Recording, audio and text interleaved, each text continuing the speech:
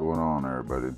Going to talk about the Mars HydroFC-E4800 480 watt grow light. Stay tuned. Mars Hydro 4800. Nice light, solid build. Great bang for your buck. Got this dimmer switch, it's Bluetooth dimmer switch. You can use it, so if you want to get in there and tend to your garden, dim the light, and when you're done, hit it again, go back.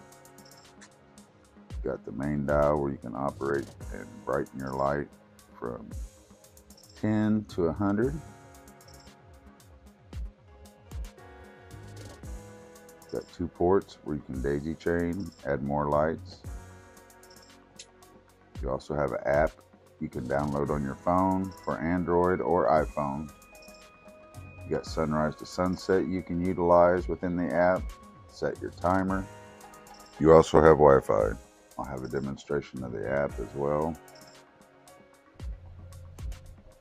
I'm really loving this light so far.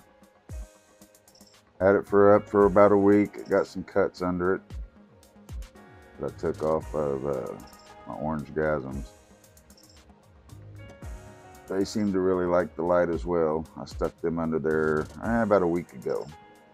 I started them out under the Mars Hydro TS1000 in a 2x2. And once I got this light put together and hung up, I decided, let's throw them under here and see how they do. So we'll be able to do a grow under here too. Follow it and see how this light does. So yeah, if you're looking for a good light at a good price point, under $500, you can't beat this.